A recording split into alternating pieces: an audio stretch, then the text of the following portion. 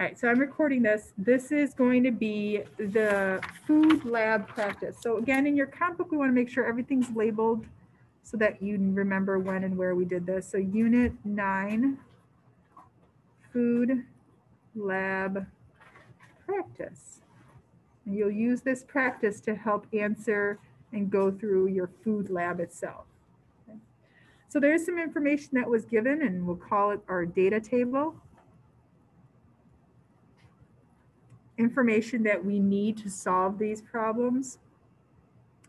We have the volume of water, that we're going to put in the calorimeter, the pop can. We have the food item, and I made up a food item, almost like it's a real food item. I called it cheesy poof. I should patent that. Isn't that a good word? Yeah, I would write it down in your comp book because this is practice. So that way, when we do the lab and you're trying to do the problems, you can refer back to it. Yes. So then food item, my cheesy poof, I need my initial mass. And I need my final mass. I also need to take temperature of the water. So I need my initial temperature of the water in my calorimeter, in the device, in the pop can, and I need my final temperature of the H2O. Remember, we need to solve in our lab MC delta T. So it's really important to take the before and after temperature, and we need the mass, which in this case, because it's in the calorimeter, we're going to use the mass of the water.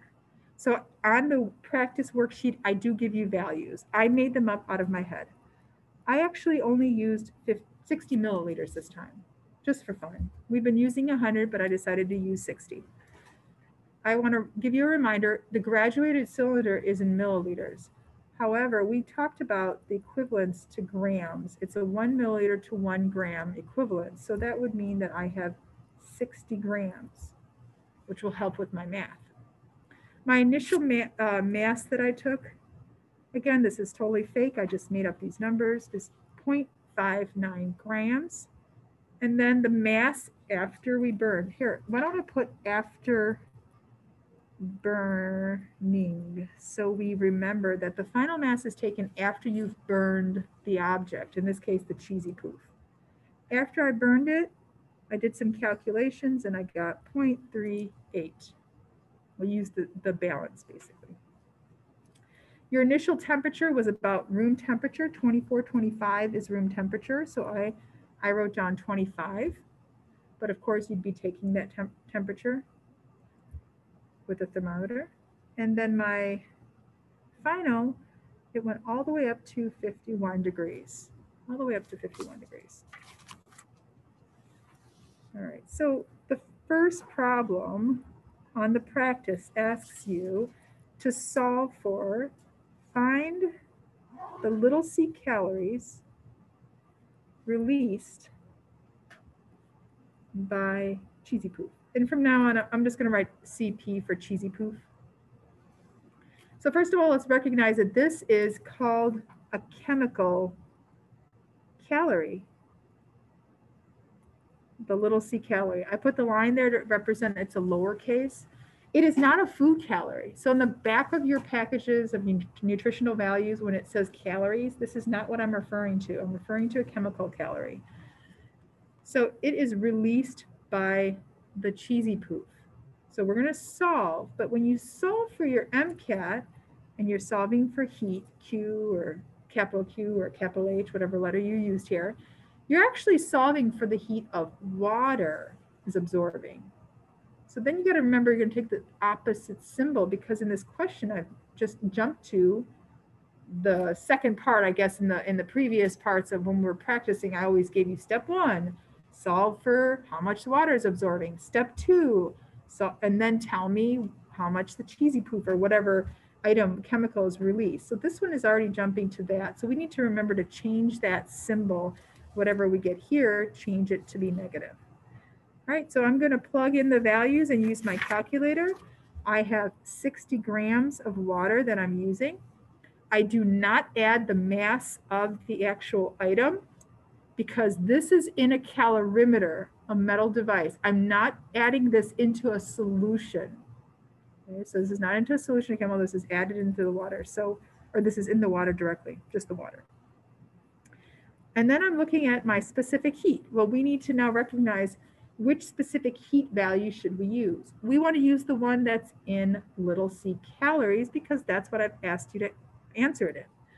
That is 1 calorie per grams times degrees Celsius. And then the change of temperature, we take the difference here. So we have our calculator somewhere to be found. All right, so we can use our calculator and we subtract the difference, or we can just do it in our head, to be 26 degrees Celsius. All right, so then I'll take my calculator, multiply 60 times 1 times 26, and I get 1,560 little calories. It's asking me for the amount released, so I will change the symbol, and that would be my final answer. Okay, let's go to part B of the food practice, and it then asks you to find the food calories released by the cheesy poof. Again, that negative is just saying it's an exothermic. It's not giving you a negative value. It's saying that it's exothermic. That's what the symbols represent. All right, so now we need to figure out this little guy. We have food calories, and this is the first time we've seen this in chemistry class. You've seen it in every nutritional box or image that you've seen on anything that you pick up nowadays. What we need to see is what the equivalence of food calorie is. So 1 food calorie is equal to 1,000 little sweet calories. Let's box that in. Again, this is chemical, and this is food. That's how we can relate to that. Chemical and food. So 1 capital C calories is equal to 1,000 calories. So if we had just solved little c calories right here, we could, yes, perfect. And the answer just came up from a student in class. We could just divide by 1,000. So that is just moving the decimal over 3. So then our answer wouldn't even have to do any math here. It would be negative 1.56 capital C calorie.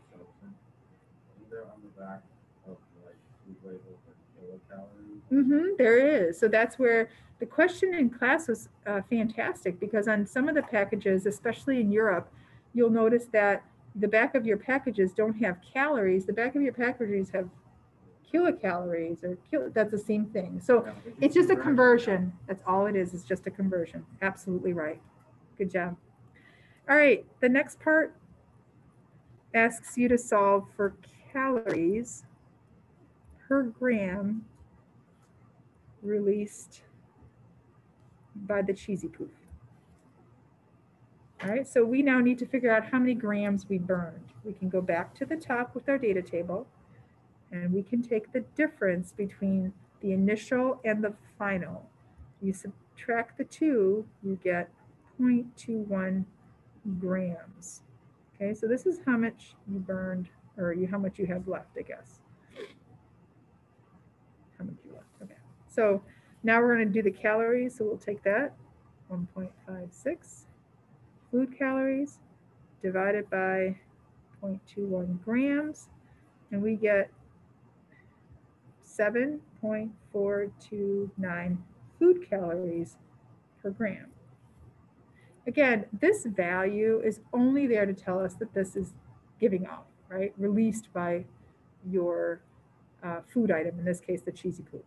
When we're going to get to the next and final step is calculating your percent error. This is not a negative value that you input for food. Okay, so when you're in your final step to determine your I'll put it number 2, percent error. So we actually need information from the cheesy poof bag. So just like today in lab, you're going to look at the marshmallow bag and see, just like you're going to look at whatever food item you look and see what the nutritional value that scientists already came up with. The actual or known from the bag reads 150 calories per 25-gram serving. That's what the bag reads. So before we go into our percent error, we need to do a quick little calculation of what is it calories per gram with the known. So we can divide the two, should be an even number. If you can't figure it out in your head, 150 divided by 25 should be 6. There it is, 6. So we have 6 calories per gram. So our known value is 6 calories per gram. Known. All right, let's do our percent error. Your absolute values, known minus your experimental over known. Again, the word known or theoretical, there's different words that are used for the same thing, times 100. So we are going to take 6, because that's the known, minus 7.429. Again, we don't use that negative because that negative is only saying it's released. That's what the negative symbol means here, not a negative value. Divided by 6 times 100. We'll type it into the calculator. 6 minus 7.429 divided by 6. And then multiplied by 100, it's 23.81. And I am not including the negative because it's the absolute value. So then I have 23.8, and I'll round up to 82%. So 23.82% error. Man, were we really good. Our lab was really good. We did not have a lot of heat escaping. Not very realistic in our class, right? We're doing the best we can with a pop can making a calorimeter. And it's okay to have a high percent. But as you notice, while we're doing it with Mrs. Salkson's data here, we're only getting a 24% error, not even. All right, so I'm going to pause or actually stop my video right now because we're going to go into lab mode.